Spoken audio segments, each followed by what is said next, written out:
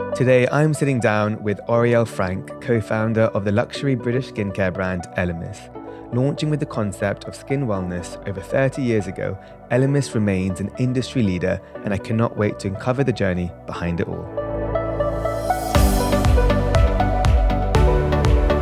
Hi everyone, and welcome to Founder Beauty, a podcast dedicated to beauty entrepreneurs who built some of the biggest brands today, and where we learn exactly how they did it. We'll cover some of the most intimate stories, their path to success, and how they overcame the obstacles along the way. I'm Akash Mehta, CEO and co-founder of Fable Mane, a modern hair wellness brand inspired by ancient Indian beauty secrets. Building Fable Mane has been an incredible journey so far, and I've decided to launch this podcast as a founder keen to learn and connect with fellow beauty brand founders around the world. I believe in collaboration over competition, and so I'm using this platform as a way to hopefully help and inspire each other in what can be quite a tough and lonely journey. So if you are an entrepreneur or simply just curious how to build a brand, this podcast is perfect for you. So without further ado, I'd like to welcome our guest for today, Oriele Frank.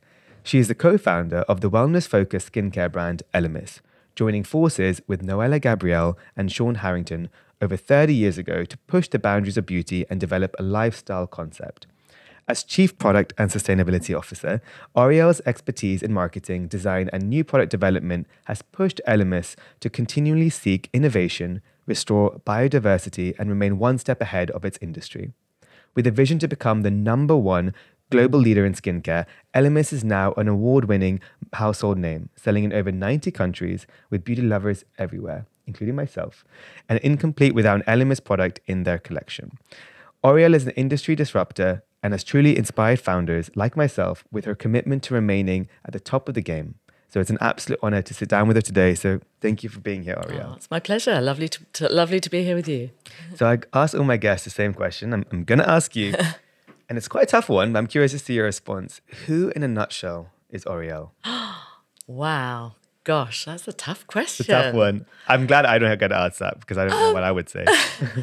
I always think of myself as I'm a real positive. I always look very optimistically at life. Yeah. And that might be because of my past, and I can tell you a bit more about that. But very optimistic. Everything is achievable. Everything can be done, and about collaboration, about working together, quite caring, quite nurturing. Yep. I'm not very cutthroat. My work has also been very much part of my friendships. Yeah. And these people here are like my family, and ultimately we all have a life to live. Yep. We all go through ups and downs.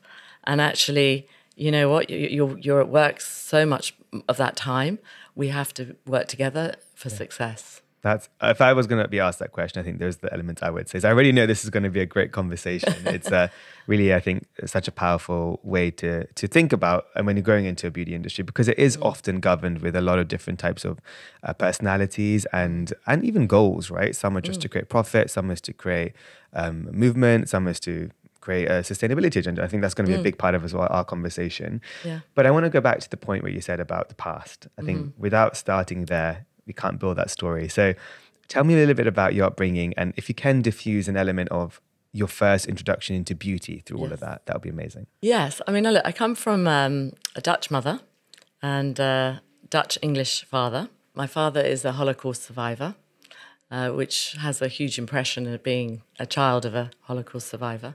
They went to Canada in the 60s. It was the land of golden opportunity. Loved the open space, of Canada. Came back here when I was 5 and, spent the rest of my days here in London, a Londoner, West Londoner. Yep. But beauty for me, I used to love being in my mother's side. My grandfather was a bulb grower, but his art form was to create new varieties of tulips, daffodils and irises in the outskirts of Holland. And we'd go and visit him and we'd spend time in his massive greenhouses with these lilies and the smell. So for me, beauty immediately was about plants and nature and aroma. If I smell the lily of the valley or lilies in particular, I think of him. Yeah. And I remember going to one of his, it was the christening of one of his new varieties at Keukenhof, which is the Kew Gardens of Amsterdam. And, you know, there was a whole big ceremony to announce the launch of this new variety. So for me, there was always sort of nature. I was always outdoors. My dad loved restoring old buildings. We'd go to the country every Friday and he would restore 16th century cottages in the Cotswolds, and I'd be outdoors the whole time, discovering fossils and feeding the chickens, and you know, so I've always been very drawn to sort of nature. And I think I love the diffusion of nature with innovation, right? Because that's very much there, where it's like not just doing the same. Your grandfather was also trying to create something new, right? And I think that, especially at that time, would have been might have been really hard to do, but also a new concept as well. Like, why would you change something like a tulip or a lily? And I think that's really exciting, because I think with that you can see new horizons, I guess, especially when it comes to beauty. So innovation is very important, and I think that's going to be a big story as well with ELEMIS when we get a bit deeper into it. I want to talk a bit about then, you know, you spent most of your life in London. I believe you went to Kingston University. Yes. So tell us, what was your initial path? Because we have a lot of students listening. I think it's really interesting to know, what was your mindset when you were about to apply and thinking about your career at that early stage? Yeah, I mean, I didn't follow the sort of the perfect path. You know, went to an all-girls school and didn't do as well as I should have done, and went to retake college, which is where I actually met the other founder, Mr. Sean Harrington. So meant to be, yeah. I worked for his father, who was in the beauty industry, and he was quite an entrepreneur, and I had my Saturday job with him. I was like, you're an all-rounder. You know, I loved biology, I loved sciences. I actually wanted to do physiotherapy and work hands-on, but I hadn't done biology A-level. So, you know, everything is to do with these three subjects that you've chosen. Yeah. So I went to Kingston to do business, and it was a 4-year degree with a sandwich course. So 6 months of it, I went to Toronto, and I worked in banking, and soon realised that however much that my father had done that this was never going to be it's not for you. My path. But I certainly learned, you know, by trying it. And also learned, you know, that whole industry and what drives people.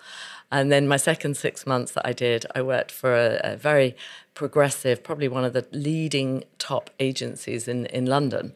Sort of in those days, it was like a sales promotion marketing agency. But again, I was put on the account of Marlboro Lights. And in those days, you could smoke in your office, and they had free cigarettes. And I wasn't a smoker.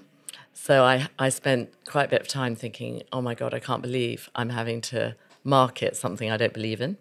And I was also put on Carlsberg Special Brew and both my briefs as a student was, you need to encourage younger people to take up smoking and drinking.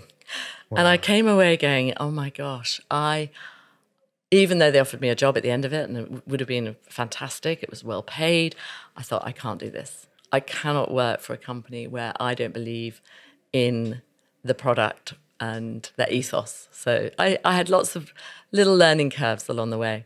And I finished my degree, still didn't really know what I wanted to do, and went off traveling for nearly 2 years. So I was nearly 7 years before I actually found my feet. Did get to study in Thailand. I studied traditional Thai massage so cool. in Chiang Mai, which I really wanted to do, and thought maybe I could be a therapist. But came back to London, no job. Got in touch with the Harrington family. Who you met and previously. Sean, who I'd been at college with, and his father offered me a job. And that's really, he really, John Harrington was really, he taught me a huge amount. You know, he was distributing some French brands. Vitamer was one of them, this beautiful seaweed brand.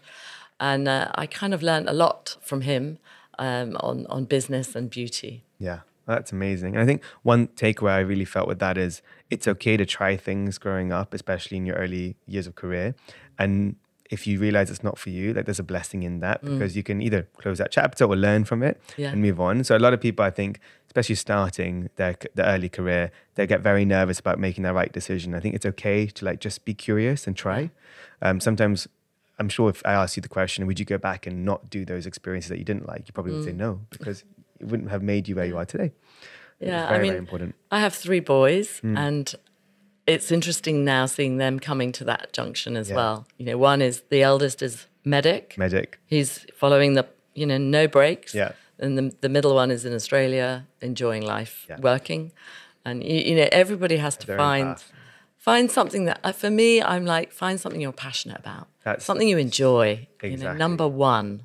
And honestly, if you do that, you will end up finding success in any form that you see it. Yeah. I studied engineering for 4 years, and it was actually through the act of failing my second year when I went back and finished my degree. But that was the moment where I took a moment to take a step back and be like, do I want to spend my rest of my life doing this? And I'm not very good at it, but B, I don't enjoy it. So I went into the beauty industry as an unpaid intern at Estee Lauder, and within 2 months I became the youngest ever manager globally because I was passionate. So that speaks, I had no path set out, but I knew, I'm sure if I like it and I'm happy, things will come into place. Yeah. And I think it's something that I think is very important for people to realize is sometimes we make decisions and it's okay to pivot and it's okay to completely go 360 in another direction. I mean, they hired me for social media with an engineering degree. So that says something, right? Yes. So yeah, it's quite interesting. So then you met the Harrington family a bit later on, I mean, to actually talk about business, and you started working.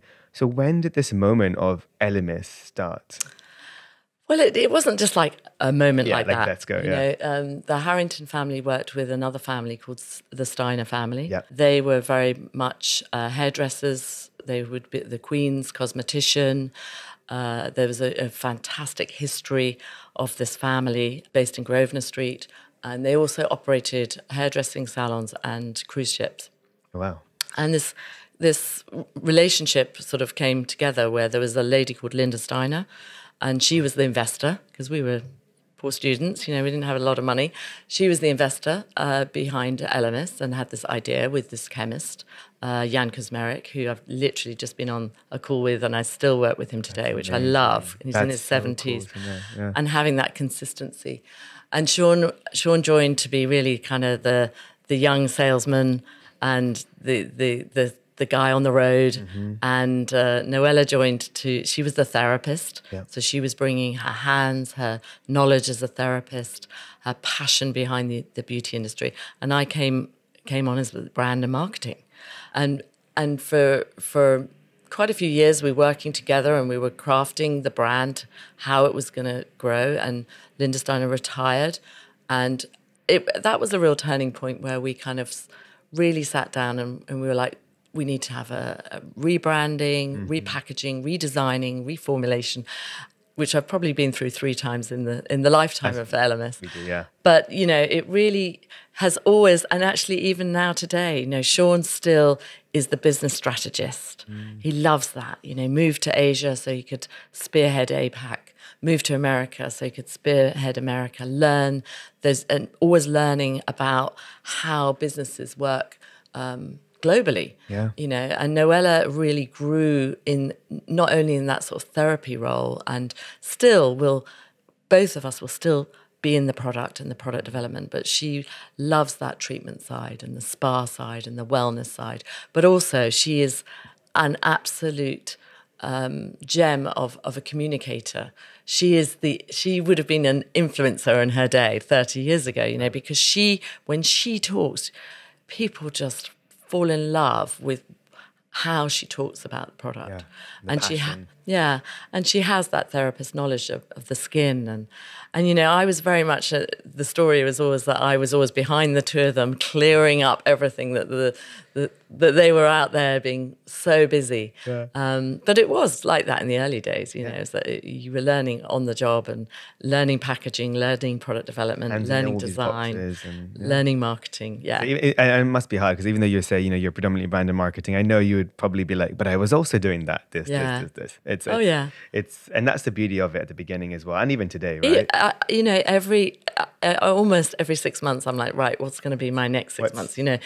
And through having 4 different owners, we have learned so much and had to pivot. And 4 different owners, and also different moments of this whole world, being the pandemic being one, and then shifts in consumer behavior and new markets opening, and also a lot more brands entering the market space. So it needs you to innovate. But I think that's one factor which I love about founders and entrepreneurs is at the premise of all of it, we're the best students, we're learners. So my gosh, the COVID, that was like, I was GM, I was general manager. I decided that would be quite an interesting challenge. And then sure enough, COVID came along, and, learning, to react quickly, deal with something you have no idea. That too. Maybe, I reached out to other people in similar situations to see how they were doing it. And, my boss was in Australia where it wasn't as bad, but he still had the freshness of mind to say, do you know what? You're never going to get this time again. Yeah. And he challenged us we called it Mission Possible. And we put together all the things that we would love to do that we've never had the time to do. And we put together sort of 15-page paper that Noella and I put together, and we set about doing that. And we came out of that pandemic so much stronger. Yeah. We developed a retail concept. We'd rebranded the phrases, the words we were using.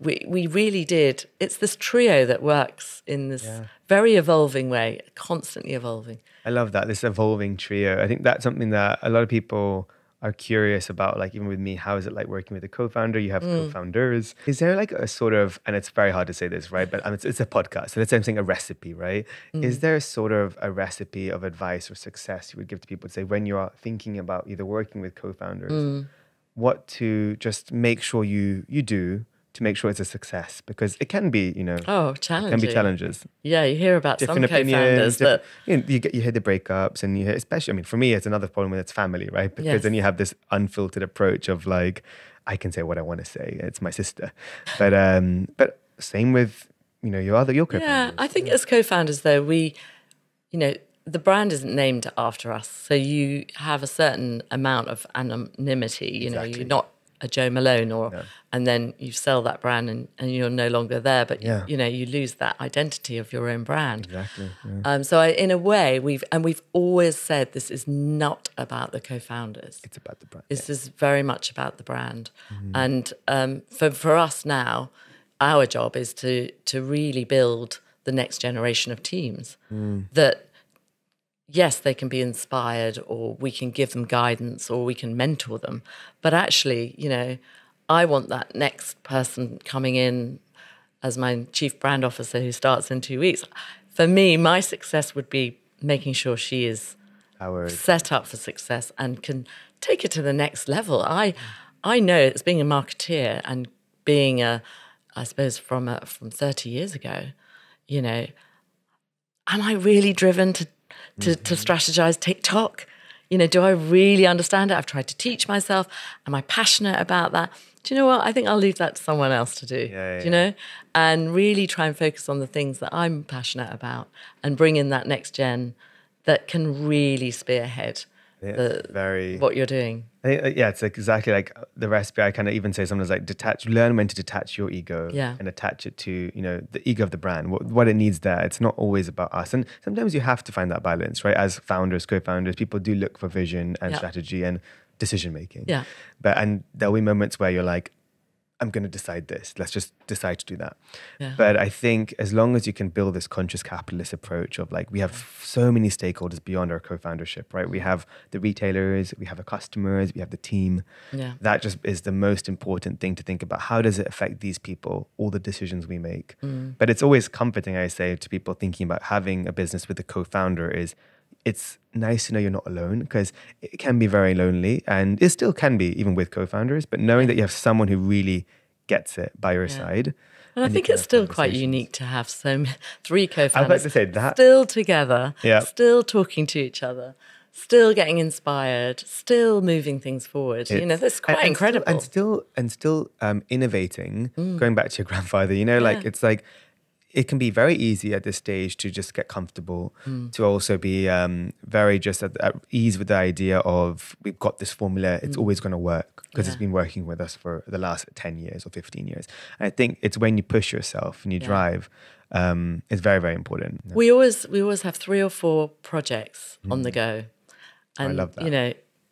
I literally just come off of a call about one, which is all about CO2 extraction and trying to learn about how you can... that's sort of the chemistry of plants, and this, it can take 5 years. People don't, that fast beauty that so many brands that have come out with that want to bring out brands, product. Sell. But with ELEMIS, if you're going to bring out a new product, one, it has to be unique. It has to be, the texture has to be incredible, the aromatic. So it does take time. It's probably a little bit longer, but we also love to find really unique points of difference. I'd say even now, that's what I get excited about. Yeah. You know, there's a project that we're working on, which we've discovered a new diatome, it's called, from an area of the UK where there's very pure waters. And then how can you biotechnically grow that? So we're always pushing ourselves in different ways to sort of develop new things. And it might happen, it might not. I was about to say, and that's the thing, it's about at least you tried. And also, if it didn't work, try again later. Yeah. It shouldn't be, it's not going to be for us. It's about, you started that journey. Yeah. There's going to be ups and downs. There's going to be doors in your way. But you have to find which one can you open and which one can you go through. But also, I think what's really important, and I want to ask you in this, is which ones do you leave open for others around you? Because again, talking about the collaboration of a competition, there is a lot of brands out there. And I think, have you found it over the years an interesting dynamic of how you collaborate or speak to other brands, or not even brands, but even let's say chemists or... I think, we've always said we don't copy. Yeah. And, we're quite often, people don't even know, we're not out there in the industry particularly. We work so hard.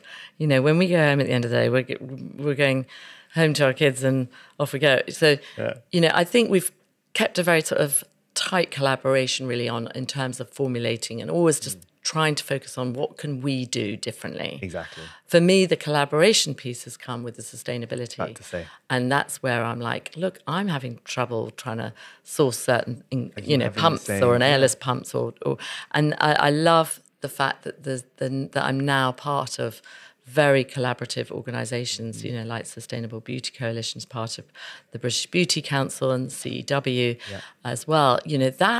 That you can pick up the phone now in that relationship and say, do you know what, I'm really struggling with this. Have you got any ideas? What are you doing? Or I think that's where collaboration is also the same as communication. I think that's what, you don't have to necessarily have a solution by the end, but just constantly communicating on similar topics and things that we're noticing. For me, sustainability is one of the biggest factors, right? I think you did the Cambridge Circular Sustainability Economy course in the Cambridge Judge Business School. And it was really interesting, because the reason I did that was because I had a founder that I interviewed, and she, her name's Claire Chung, and she basically did the course for her brand, and she told me, it's amazing, you should do it. So I literally went and did it again, because I'm like, I'm still early in my brand. At that point I was only a year into the journey, but I was like, but if I don't start learning, communicating, interacting with people who are similarly on that journey and curious to learn, then when will I do it? The same thing happened to me. Sean said, we came out the pandemic, I'd done the GM role of managing us through pandemic. Noella came back from America, and we were like, you know what, you're the best lady to take this gauntlet back and get this brand back on its feet in the UK. And lots of TAN said, we need someone at board level that we want to champion sustainability, B Corp. We weren't set up as a brand to be fully sustainable, so we got a lot of work to do. But I was asked if I would be that person, and I said, one, I've always been very passionate about that, but I said I don't feel educated enough. And so I did my research, and I said, there's a great course at Cambridge. I'll continue working. So I worked full time. While doing it. And that's hard. You have deadlines, and I missed a lot. I had to ask for an extension. I was a bad student, I'll be honest. And so I did this 8-week course. And bearing in mind, I hadn't studied for 30 years, 35 years. It was hugely challenging because everything was online. You had to submit. You had deadlines. It was an enormous amount of work. But my God, after 8 weeks... One, it was the perfect timing for me because it was all about, really focusing on the issues in your industry and putting together the roadmap. And so 8 weeks later, having, I really felt empowered. Yeah. And I really felt I had a lot to learn. Yeah. And I'm still learning every single day. But it just gave me a little step up of education that allowed me to feel, I'm doing the right thing here. And also communicate them with your coworkers, and because everything you learned, that investment that you probably did for that course, which it's not a crazy amount from what you're getting. Yeah. like I've showed some of those video clippets or the online recordings to my team, Yeah. or just summarized it. Yeah. It was another way for me to just memorize it more because I'm like teaching it again. So I had to like make sure I did the work. But it goes a long way. Yeah. And I think that's why university doesn't stop at the typical age. You always can learn. And there's amazing online quick courses you can do. And I've actually encouraged a lot of people, maybe my generation, who are a little bit of, their roles have changed so dramatically. The next generation's coming in. And I'm like, go and do this. Yeah. Go and do these courses because you will feel, if you can educate yourself. And I probably know about 4 or 5 people. And it's changed their pathway. Yeah. They're now going to be able to do that for other companies. And it's been great. So just to rewind a bit to ELEMIS and the beginning of the name of ELEMIS, is there a story behind the inspiration behind the word? Well, LA and me can actually be separated out, and the very ancient Hebrew word for like above and below, which I love because it was like, we source from above, but we also source from below the seaweed. So LME. That's beautiful. Quite simple. And then now for anyone listening, I'm sure everyone knows the brand, but just in case, can you do a little pitch of what you stand for, what you do, and then maybe talk about some of the hero products? I mean, ELEMIS has always been about a way of living, not just about skincare. So, we say we're a wellness skincare brand. I think, we always look at the person as a whole. So it's about your lifestyle, your diet, your exercise, and your skincare regime. And from day one, that was always our philosophy, and it's remained with us ever since those days, And that your body changes from day to day, from week to week, through different hormones changing, through when you have children, when you go through a very stressful time. The skin reacts. The skin is the largest organ of the body, and people forget that. It's live, and it needs nurturing. And so, we're very much about the skin, but we're very much about looking at that person as a whole. We're a treatment-led brand. We've veered off a few times where maybe sometimes we haven't been so focused. It's now really going to be another back to our heritage. We do that really, really well. And that's that time. We always say that we probably spend more time with people than most of those fast brands. It's about listening, asking the open questions. Noella would say there's 6 questions she can ask and she'll know everything about, what you're going through, your sleep, your stress levels. So I'd say it's a very authentic brand. Yeah. Our formulations have been incredibly complex. It takes us a long time to develop product because we test everything ourselves. Gets passed by us at some point. Sometimes it could be 55 formulations. I think, my proudest 2 products probably are the cleansing balm and the marine cream. The marine cream was an interesting one. I met the scientist behind one of the ingredients, and it was fascinating. And he was a diver, and he loved exploring, and he'd pulled the seaweed off at a shipwreck and found that the wood was preserved underneath it, which I found fascinating, the seaweed, the benefits. And, then that sort of went into a professional product, and we didn't think to put it into a retail product, which took a long time. Eventually, we then developed our first ever skincare product, because when we first started with ELEMIS, we had like 12 essential oils, we had body products, we were 5 body oils. It wasn't skincare, which is quite unique to have pivoted over the 30 years to now be the #1 premium. It makes sense from the whole well-being aspect too, which is often oils and aroma. Yeah. So they were beautiful. And we still have, there's a few that's still there. Japanese camellia oil was one of the founding products. The essential oils blends are still, we love to bring them in. The aromatic, for us, a product is 360. It's the aromatic. How does it make you feel? How does it feel on your skins? I think now we have to make sure that it works on all skin types, different skin types. So we now test on a US skin, on an APAC skin, on a UK skin, and we read that feedback. So it takes us probably, I'd like to think it was 12 months, but I think it's probably more like 18 months. We also, anything that we want to really do something, we do clinical tests and before and after. Invest in them, it's so crucial. And, you know, the Pro Collagen is a really good example where that was the first clinical trial we did. And we got this big document back from the independent testing house saying, basically, your product doesn't do anything. And we sat around the table going, oh my God, what are we going to do? Do we launch this? Do we not launch this? There was no way we can launch a product that we'd formulated to do something. And so we had to pay to start again. We had to reformulate. We had to do a second clinical trial. I think, remember in those days, I think they were about £17,000. Yeah. But you know what? I always say that again was a bit of a turning point because we had the guts to turn around and say that is not good enough for us. And you didn't sacrifice the brand. What was right for the brand? Yeah. You know? And then we got this phenomenal clinical trial and we launched it.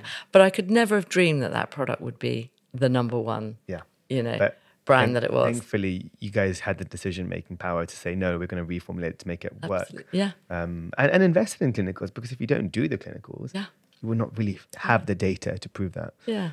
Because perception is, I always say for people starting brands today, there's perception trials. And for a startup brand, sometimes that's the first only option. Like give it to 20 people near dear and friends and get a blind survey. And you can get some great results for social media. Yeah. But often when it's a perception thing, you don't really, people sometimes think, I think it works, but there's so many factors, right? They might be eating healthy that week. They might have tried other products they're using, but a clinical on that product is so crucial when you can start to invest. And you can go up to millions of dollars of investment with these products. It's expensive. Yeah, it's getting more and more expensive. More and more. So we do that, and that's absolutely key. And then, you learn all the time. The cleansing balm was a classic one where I think 33 formulations, and we'd nailed it. You nailed it. And but when you're doing lab formulations, they have to also then look at how they scale that up. And when we went to scale up, they said we're not going to be able to achieve this. Or the lab itself, So we had to go back to the drawing board on that one. And again, that cleansing balm, I would have never imagined that it's now our number one. Everywhere. It's a new texture. Yeah. It's unique. There's still lots of dupes out there that people are trying, but no one's quite mastered it. It's unique to us. And then finding out actually that people want different flavors of it. They want different aromatics. That's exciting. No, it's exciting when you've got that hero pillar. And I think one thing I encourage brands today is retailers will often tell you newness. But I think the biggest brands of today are the ones that have got their hero product and have got that product that no matter what, people will always come back to. And if they want more colors and smells, that's a really good sign that they love it that much that they're willing to even experiment out of that. So it was a real moment. We do, getting that hero product. If you look at other brands, there's only one. You only need one or two. Yeah. But then we were talking about this earlier. Is that when you start in these businesses, you've got lots of gaps to fill. 30 years later, you've filled a lot of your gaps. So then the MPD product development becomes much tougher. Yeah, much tighter. Because, you've got to really find magic. And you can't contradict something you've said in the past. I worked at Dior for many years in the head office, and often we had a new launch, and I was like, wait, this is a plumping lip thing, and the last one you said it plumped too. So now which one do the consumers buy? Yeah, it's very confusing. Yeah.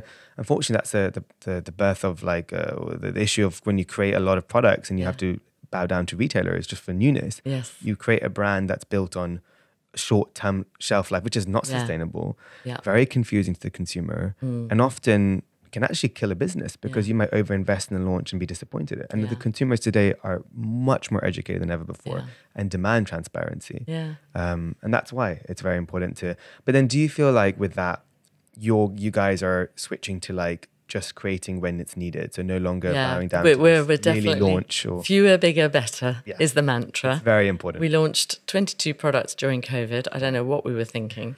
Our private equity wanted lots of turnover, and we were still on that. We'd had this pipeline, we were going to deliver it. But actually, if you think about it, newness during COVID, there was only digital, and digital, was online. There was a bit of shopping TV, and that was it. Yeah. Bar was shut, retail was shut.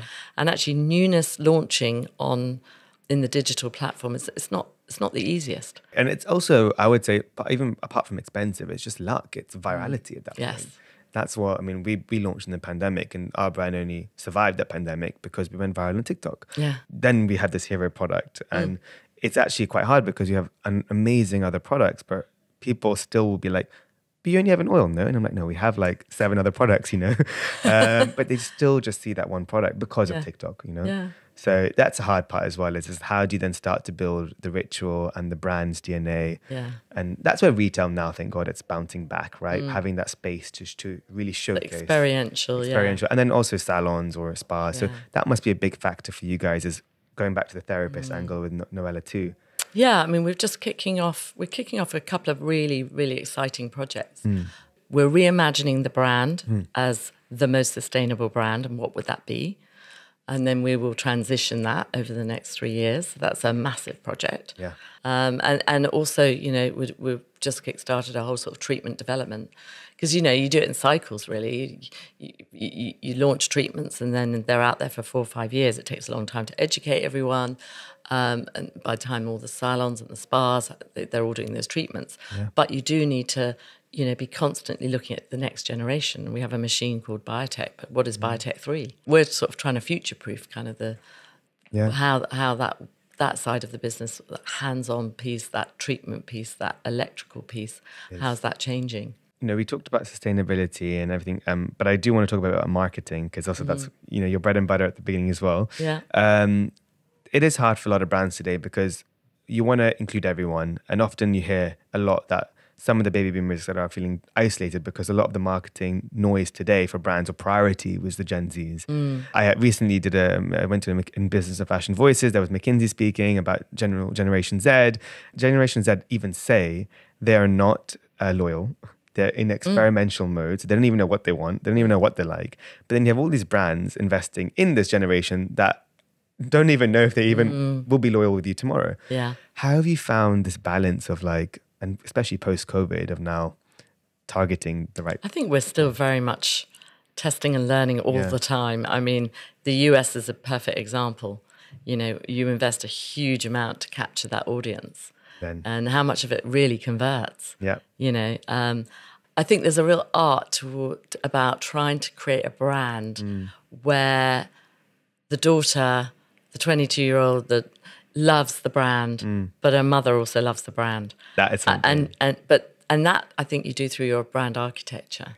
So, you know, we've got this entry point of superfood, which is very much our glow. It's a lower price point. It's not got the clinicals. It's about great skin health. Yeah. But that will require a different marketing to something that's 80, 90 pounds for a fantastic clinically trialed skin, you know, anti-aging, or, you know, and I think it's all about really understanding the communication tools to use. And, you know, we're probably TikTok, we're just starting to really focus on. We're starting in the US. We've seen some great success. But what we're finding is something like the cleansing balm seems to straddle all age groups. And then that's something you've got to hook onto, because it's just incredible. An amazing way to gateway into a lot of different generations. And I think, going to your point, how cool would it be, like how in beauty, you don't often see this. In fashion, like I know my mum and my sister, they always share clothes, right? Yeah. And they always are like, when they go to packing for a trip, for example, they'll be like, okay, what do you bring? Okay, I'll bring that bag, will you bring that dress? But they never go to what do you bring in your beauty, in a beauty trolley, whatever. They don't say that. Yeah. And why can't they share the same cream? Yeah. I mean, I get it. Sometimes like you have a little pot and you just want to keep it to yourself. But generally speaking, I think it can, or at least talk to each other about what's in your, you know, makeup bag. Yeah. Often you don't see that. I think as well, like for instance, the cleansing balm, we've managed to find an appeal through makeup artistry. I have to say, yeah. You know, so, and there is that culture of wearing a lot of makeup. Or drag queens, and there's a lot of this where you can... So, you know, that cleansing balm will remove everything, and it's very visual. Yeah. So, you know, even when we do the wonderful Halloween makeups. You can just see it on a TikTok. Off it goes, and it's so visual. Yeah. You know, and there is a different audience watching that TikTok. So I think marketing is all about now adapting. One, you've got to think, for us, growing a global brand, the UK, you've got a very developed, you know, it's the home of the brand. Most people have heard of the brand. America it's still new. and then you're launching in these new countries where no one's ever heard of you. Presence, yeah. So you not only are having to market to educate people as to what is the brand, you're also having to then also, what is your target audience in that market, and what areas are you going to be marketing? Because we're an omni-channel brand. So, you know, we sell in so many different channels. You got to really adapt the marketing, 1, to the consumer, 2, in the channel, and 3, depending on whether people have even heard about the brand. Exactly. And it's a hard balance. Yeah. Well, we're going to go to Fire Round soon, but sort of the future of ELEMIS to you. And we touched on a lot of different things, but to summarize, what are you most excited about? What's coming ahead? I'm really excited. This year feels very exciting. That's so cool to know. I love that. It's really brilliant. Yeah. You know, when I think there was a question about the hardest thing that you've done. And I think for me, going through 4 owners, I don't think, you don't know it at the time, but that constant change and adapting to the next owner, and everyone having a pivoting and changing and pivoting and changing, you know, moving my whole team to America and then moving them all back and starting afresh here now. But for me, the acquisition by L'Occitane Group has been probably the most exciting time for me, that they've acquired our group. I love their philosophy. I love the fact that they want to invest in brands of a similar ethos of nature and purpose, putting that purpose back into the brand. Exactly. So, you know, when you've been somewhere 30 years, most people say, God, you know, how do you keep... Are you bored? Are you tired? Yeah. But this is really exciting. That's so good. You know, we're already 2 or 3 years in, and actually I feel we're even stronger together. You know, we've just gone through the B Corp journey. Yeah. Just got B Corp, announced it last week. They're going through their B Corp journey and hope to announce that later in the year. But, you know, that focus and that excitement has been triggered really by being part of the group L'Occitane. So that's been amazing. And, you know, people will often say, you know, you're acquired by a brand, the co-founders leave, they last a year. Bittersweet moment. Yeah. You hear that all the time. This is quite unique that that we're still completely dedicated and really want to help set this up for success. So, yes, there is ambition. It's big ambition. And it's going to happen. And it's great to know that you're with more support and with the right support, right? The people and the boards that believe in what you want to do. Yeah. And I think you said it's such an important fact is put it back in the brand, not put it back in our pockets. Yeah. I think that often happens when it comes to bringing in people, acquisition. It's, okay, this exit strategy. And it kind of goes to the point where you were saying a lot of brands in the industry are chasing 1,000% growth because why? They want to exit in 2 years and that growth is healthy for evaluation. But instead, if you're focusing on growth for the business, put it back in the brand, which is often slower, often takes time. I think people will start realizing it and feel it. So, I mean, I had a big conversation with my retailer the other day, Sephora, and I was like, I'm really honest with you. I'm here for the long run. So if that brand is doing that, I don't need to know that benchmark because I know they'll exit in 2 years. I am here to grow. And if I do grow, I'm very sure I want to partner, for example, with a L'Occitane group, someone that I can still continue that journey. Because I have heard, I'm not going to mention names, I've heard horror stories, and a few of them we might know, where you sell to a conglomerate and then goodbye, non-compete exists. See you. I mean, going through that sale process, another big learning curve for me. You know, 18 companies. And I'm sure you had to standing so in front. Many. We had to speak to them. We had to sell the brand. And, you know, there was a moment there when, you know, when L'Occitane came in, and I just thought, you know, it would have been a very different story if it had been many of those other companies. But it was just meant to be. I think the stars were aligned. What I love is, you know, they have ambition, but they're also saying, you've got to have a purpose and we want you to give something back. And it isn't just about what I love. And I think it's a bold statement, but, you know, Reinhold Geiger was talking about it the other day, who's, you know, the chairman of Group L'Occitane. And he was saying, there's nothing wrong with making profit. We have to make profit. Exactly. It's positive to make profit. Our success and making profit, that we can then also give back some purpose, you know, really think about the planet and people. And that's a big turning point for us. How you rethink of things. It's not like you should feel guilty about making money. It's about what will you do with that? Exactly. What impact will you make? You know, so it's super exciting because we know we're in this really new sort of the next generation of the brand. But it feels really right for the brand, which I think is a lovely feeling when you've been there for 30 years and, actually it's going in such a positive direction. And anyone joining at the moment, I feel... They feel that. I'm hoping that it's their next 10, 20 years. No, and I've, often I've spoken to a few people that have now recently joined the company, right? And they're so excited. And you often get the stigmatisms, unfortunately, with brands that have existed for many years. That, I want to go to a new startup. I want to go somewhere. But actually, you can encourage them. But this is a brand with heritage, with structure, with amazing products. But it's also like a startup. We're also learning new things. We're trying new things. And I think that's an exciting atmosphere, or like environment to be around. Yeah, no, I mean, it still has that, to be honest, the world's their oyster. If they want to do something exciting and new, you have, exactly said, you have new markets, you haven't even touched, you have markets you want to penetrate, and you have markets to nurture and to keep alive. So it's a lot to do, and I'm really excited for the journey ahead. So fire round questions are coming up, and then we'll wrap it up because I know you have a business to run. But I have a desert island question first. You can imagine. I know it's so cruel, but I'm going to ask it. You're invited to a founded beauty retreat. So it's a desert island, it's hot, but you can only bring one product. What is your go-to product? Well, it's going to have to be an ELEMIS product. Only ELEMIS. Yeah, this only ELEMIS. It would have to be cleansing balm. Yeah. Because you know what? I can use it for rough, dry patches. It makes me feel... It was the product that got me through COVID. Oh, yeah. Every morning I would just do my... I'm a big believer in breath work. Oh, I do my breathing. I would take that 1 minute of smelling those incredible 9 essential oils. So that would that product mentally would get me through. That's amazing. And then as I got really, I was making my fires, I'd be able to keep myself clean. Exactly. And it'll be a bit more. I'll set you up with a nice 10 and stuff. It's not going to be survivor mode. Okay.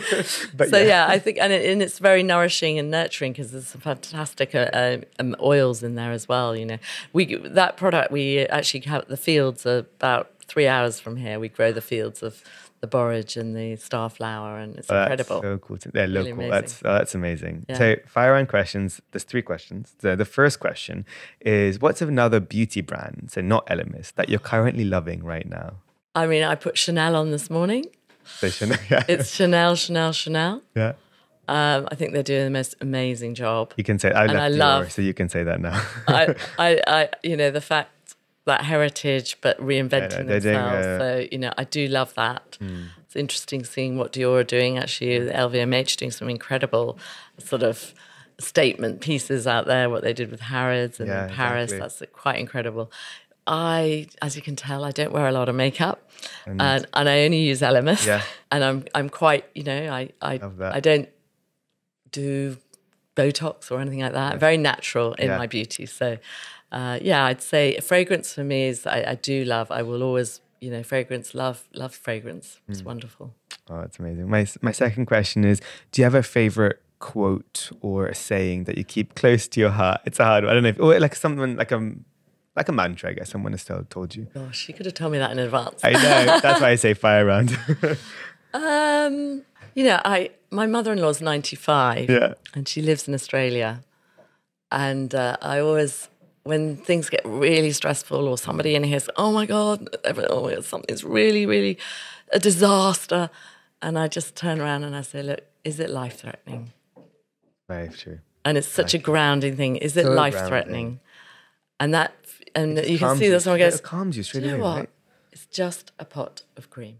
Exactly. Do you know what? Yeah. We'll get round this. We'll work round it. Oh my God. So in times of any stress like that little line comes from Wilma in Australia. Oh, I love that. I remember her sort of saying that. Is it life? No, it's I think some people can use that as a guiding beacon every day because we get so worked up very quickly. Yeah. And instantly just calming yourself down and be like, it's okay. My last question is, if you weren't in the beauty industry or with ELEMIS, what would you be doing? What do what could you be doing right now? Gosh, what would I be doing? I would definitely be working with plants. Yeah. This morning I was so excited. I planted this mimosa and oh my God, it's got flowers on it for the first time because it's a young tree. So I would definitely, I live near Kew Gardens. I definitely work with plants. Yeah. But I also love people. Yeah. So I love that sort of wellness.